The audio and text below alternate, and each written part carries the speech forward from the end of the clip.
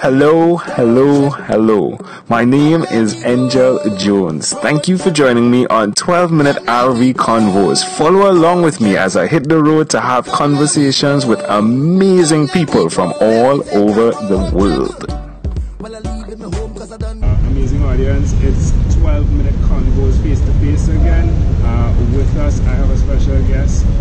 We are in downtown Orlando, and his name is Scott DeVore. Right, he was episode 1699, right? I'm impressed. Yes, so Feel special. Definitely, what we start covering is Scott's own unique real situation in terms of updating us from where we last spoke.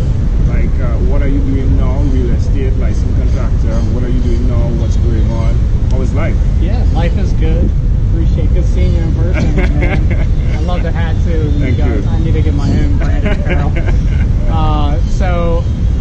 Like Angel said, I'm a licensed real estate agent, licensed general contractor. So I have my own construction management firm. We basically renovate homes, residential, commercial. I also moonlight as a HGTV wannabe star. I do home house renovations. I do a lot of other business too. So my main pursuit really is to create passive income streams, and I do other traditional business, to kind of do that. I was a corporate person for 15 years, and then coming up on my 3-year anniversary of quitting my full-time job. So kind of excited about that. Congratulations. What month is that in? July 10th. All right.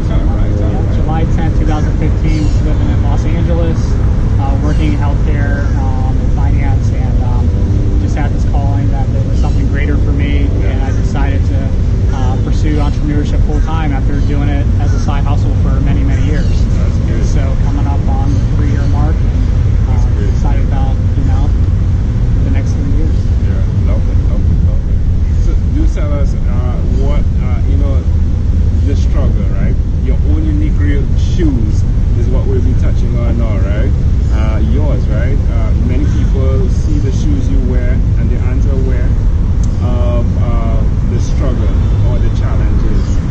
Share with us, like, what are some of the challenges that led to this place for you to be able to say, hey, July 10th, I'm celebrating, right? Entrepreneurship. What are some struggles? The struggles that got me to make the decision, or the struggles I've experienced? I think, like, sometimes in life, some people do not have the opportunity to know or see or hear of the struggles that we go through as entrepreneurs to get to where we are. Yeah. So I think, maybe I have a warped brain, but I actually see struggles as telling you signs that you're doing something good, that you're on the right track.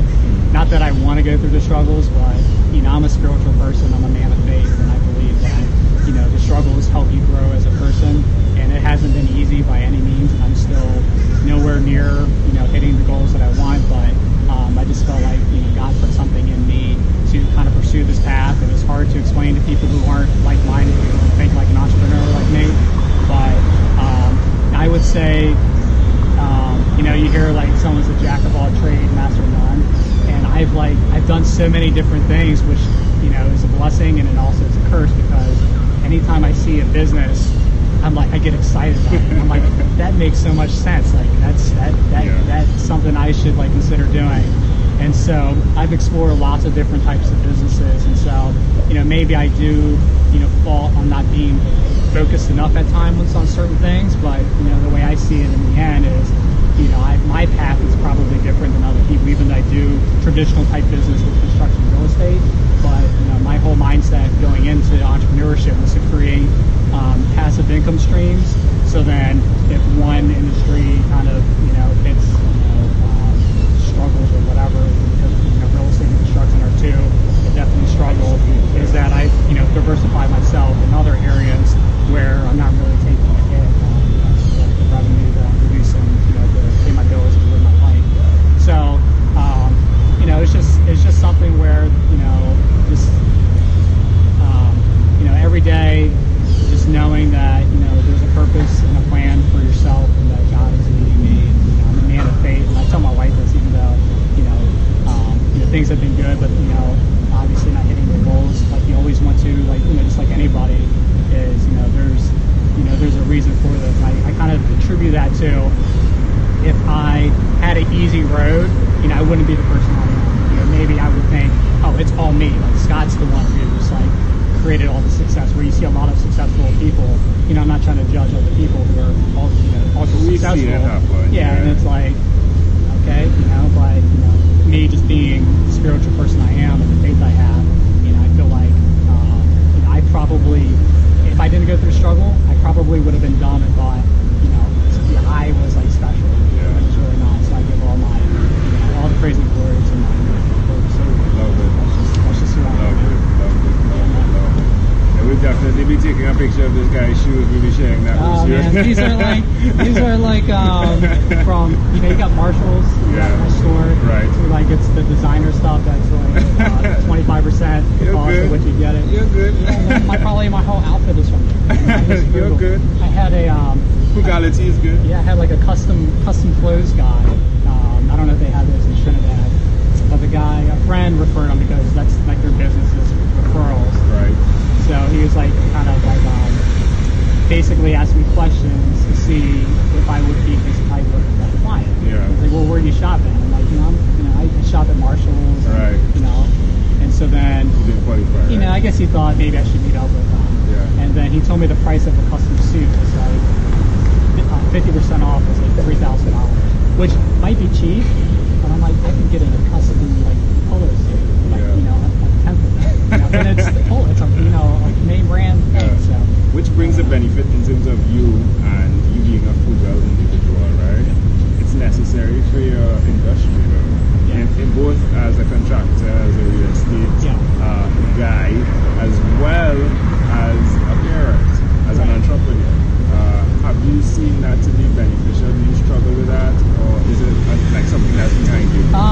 it's, you know, I come from like little means, so when I started making money for the first time, I was like extremely generous. I was just like spending money on everything, and so my wife, who's frugal, kind of dialed me back in. Oh, my wife is frugal too. She's right over there. Yeah, but you know, I'm a bootstrapper. I don't believe in, you know, I know debt. I use debt, you know, to acquire properties and things like that. But at the heart of me, I'm a bootstrapper. I try to do things, you know, as cheap as possible because, you know, I just feel like that's, you know, the best way to do it. But obviously, you know, there's people who have a completely different mindset when it comes to like, you gotta spend, and because you're spending money you don't have, accumulating debt, you know, you're gonna get it. So I guess it works both ways, but just for me, how I'm reading, you know, How does it impact your children?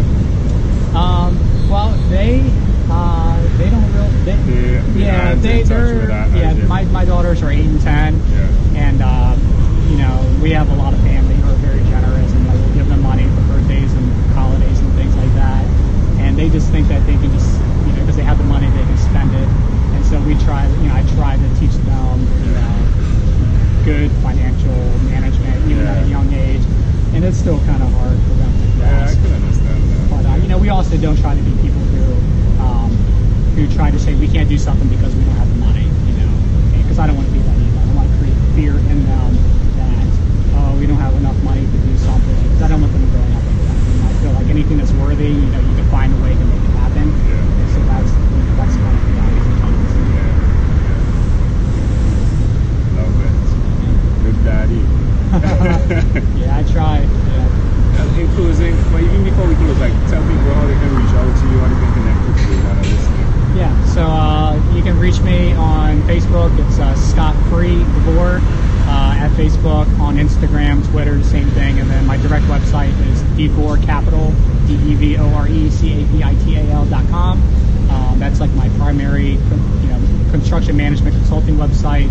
And then like my house renovation website is EquityDreamHomes.com. Love it, love it.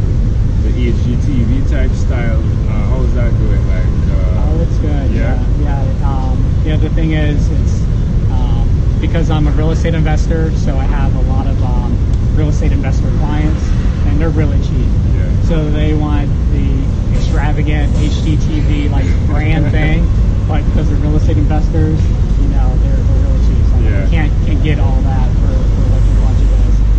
So I try to diversify my clientele from investors to, just residential homeowners who have more money to spend, who care more about the quality, versus the, the budget and things like that. So those are definitely clients I control. In closing, is there anything you'd like to share with everyone that's listening? Yeah, well, I would just say, I'm just, I feel like I have to say this because of like where God has led me, so take it with a grain of salt if you're not, the same mindset. But I just believe whatever you do, you just put it in the hands, which is, like for me, I humble myself at the feet of my Lord and Savior, and I just ask Him to give me direction.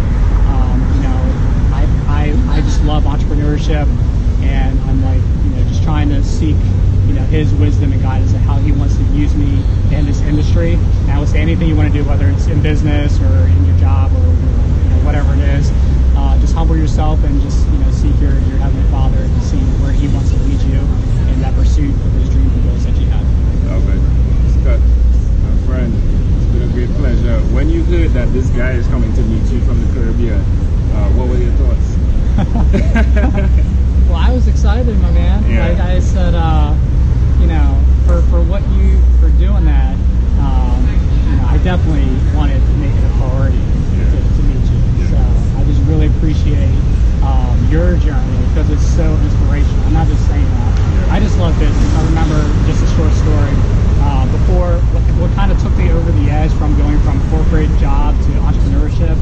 A lady I worked with, I don't know if I shared this story before, but a lady I worked with in HR, she, her husband, they had like a little franchise wine shop where they did paintings, and just a franchise you can buy, nothing too crazy as far as a business, and it was growing so well that she had to quit her job to support her husband, and I just felt this joy that someone took the chance to pursue a business and just growing so much, and and I guess I just love entrepreneurship. I just love what you're doing, making the rounds here and knowing people, and you just have you have a great following. So I love your message and what you're doing. Yeah. I'm just excited to have the opportunity to meet. I appreciate you, champion. Scott DeVore, folks. Yeah, Scott DeVore. Check me out if you're in the Jacksonville, Central Florida area or wherever. Love to meet up with you. Thanks. Boom.